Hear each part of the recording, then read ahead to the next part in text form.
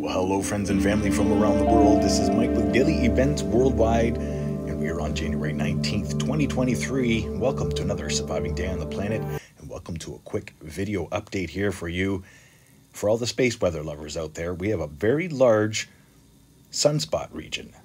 AR3190 is now in an Earth-facing position. We've seen some pretty active sunspot regions as of late, but this one here is very large. One of the largest sunspots that I've seen on our sun since documenting the past 5 years. Now that literally, you could fit about 3 Earths into the size of that sunspot region. Quick look at the region in action as it is an Earth-facing position right now. Heads up, stay aware and prepared, and stay tuned for the next daily update, as this could put on quite a show for us Earth-facing position.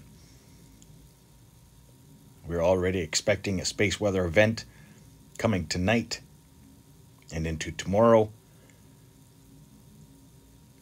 but definitely keeping an eye on these sunspot regions. AR3190 is one of the largest sunspots I've seen quite some time.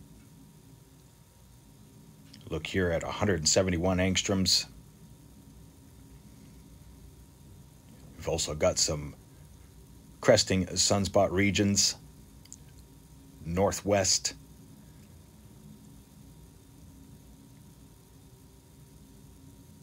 And we've already seen at least 5 M-class solar flares in the past 4 or 5 days, as well as an X-class. If you've been keeping up to date here with Daily Events Worldwide, try my best to keep you aware and prepared.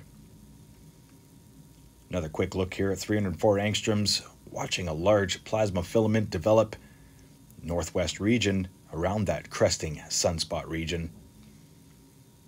And as well, just recently, one more M-class solar flare from a northern region sunspot.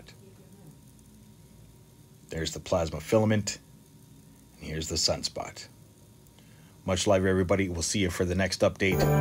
Stay safe, stay aware, prepared, stay young and have fun, and get your daily due. Bye-bye now.